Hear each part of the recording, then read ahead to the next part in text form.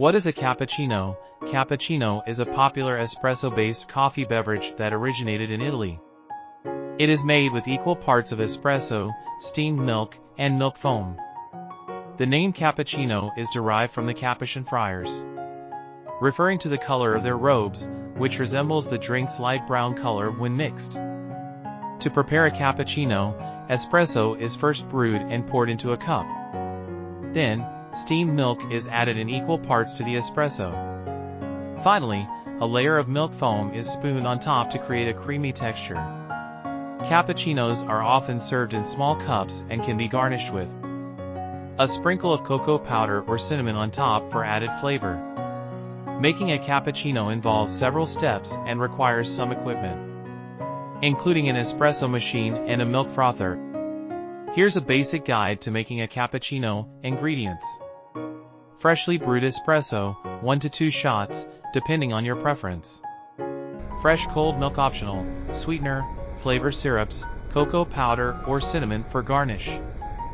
Start by brewing your espresso. If you're using whole coffee beans, grind them to a fine consistency.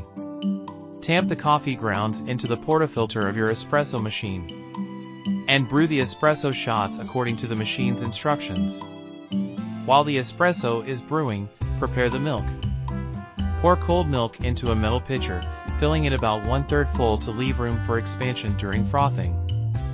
Froth the milk using either a steam wand attached to your espresso machine or a handheld milk frother. If using a steam wand, place the wand just below the surface of the milk and turn on the steam, keeping the wand near the surface until the milk expands and doubles in volume. Then, lower the wand slightly into the milk to heat it to the desired temperature, around 150 to 160 degrees Fahrenheit or 65 to 70 degrees Celsius. If using a handheld frother, follow the manufacturer's instructions to froth the milk until it reaches a creamy consistency.